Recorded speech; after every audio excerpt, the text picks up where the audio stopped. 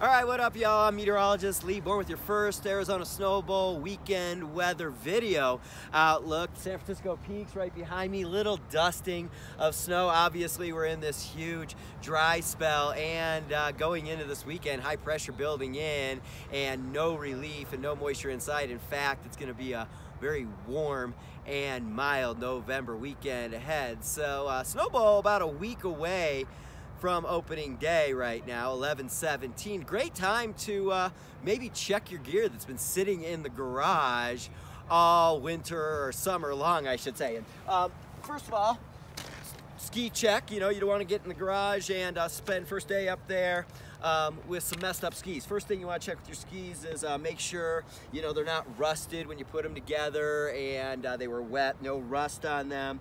And you can tell if you need a wax job by the color on the base of the ski. If it looks a little like dry skin, you probably need some new wax. Definitely check your bindings out, make sure they're all in order. With your snowboard, you want to check your bindings and all your buckles, make sure they're all in order. You know, make sure none of your screws are loose and that your bindings are tight on your board, because nothing's more of a drag than getting up there first day and your bindings aren't working out. You also want to go through your gearbox and make sure, you know, your boots are all good. Your kids' boots still fit. Nothing worse than getting your kids up there first day and their toes are all smashed and they're crying the whole time.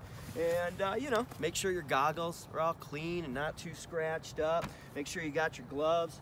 Make sure your jacket and zippers are all in working order. And just start getting stoked for a ski season that is not very far off. All right, y'all, have a great weekend out there. Thanks to all you veterans out there on this Veterans Day weekend.